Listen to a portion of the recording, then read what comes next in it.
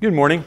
So I suppose that today's message is somewhat inspired by everything that's happening in Afghanistan, and just that it's a tribal culture, and that there's a lot of different factions and all kinds of different stuff. And it's just really, really sad to see so many things that have happened there recently. We don't have to look far to see all sorts of examples of things where people just don't get along with one another. Philip Yancey, who's one of my favorite authors, tells the story that when he was a young person, it was probably back in the 60s, that there was an African American who wanted to become a member of his church, but was rejected as a member because of the color of his skin. And that person is Tony Evans, which, if you're familiar, he's a very well-known pastor, author. I've read stuff by him. I enjoy his preaching, find it challenging. He's a great preacher. I had a chance to hear Tony Evans speak on one occasion. It was in Atlanta at Promise Keepers at the, I think it was a Georgia Dome. Me and about 60,000 of my closest friends. But I still remember the basic outline. And he talked about, it was the kind of message that for me put a lot of things of human history into perspective, and even what God's trying to accomplish. So you go back to the Tower of Babel, which is kind of a weird story, but that's where the different languages come in, and competition and people not getting along. I mean, that goes back to the Garden of Eden. You got Cain and Abel. You've got problems there. But now you've got all these people on planet Earth. They speak different languages, and they're competing against each other. There's times they get along. There's things like the Olympics, and then there's things like wars. And there's always been wars. Wars and wars and wars. And then there's Pentecost, which already existed, but it was the outpouring of the Holy Spirit. Jesus said, I'm going to go to the Father, and then I'm going to give you my Spirit. And I think what's lost on a lot of us is that that was the day that God was bringing the nations back together.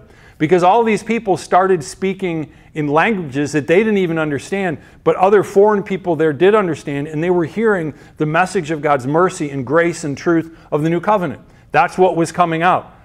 But sometimes we focus so much on the miracle, it's a miracle, it's a miracle, we miss the point.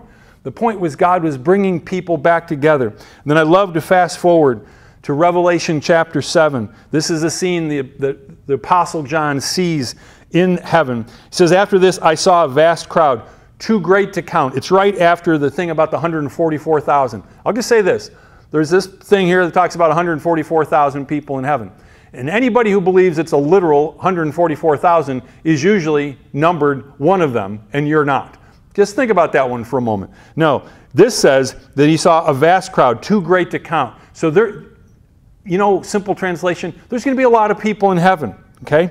From every nation and tribe and people and language, standing in front of the throne and before the Lamb. They were clothed in white robes and held palm branches in their hands, and they were shouting with one great roar, salvation comes from our God who sits on the throne and from the Lamb.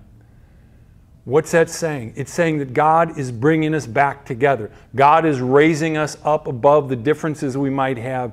And what is causing it? It's Jesus.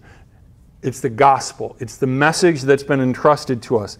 And I want to share one final verse from Revelation chapter 22. Chapter 22, verse 2. It's the final chapter of the Bible, and it talks about the throne of God. It talks about the Lamb. Basically, it's talking about heaven in rough paraphrase.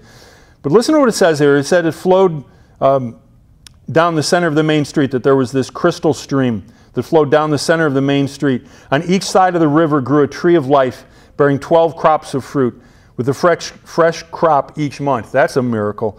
The leaves were used for medicine to heal the nations.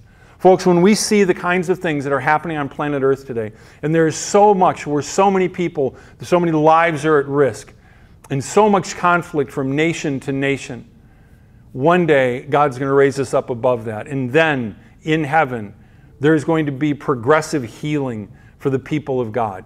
People are hurt. People are wounded. And it says in the previous chapter that God will wipe away every tear, and then there'll be no more.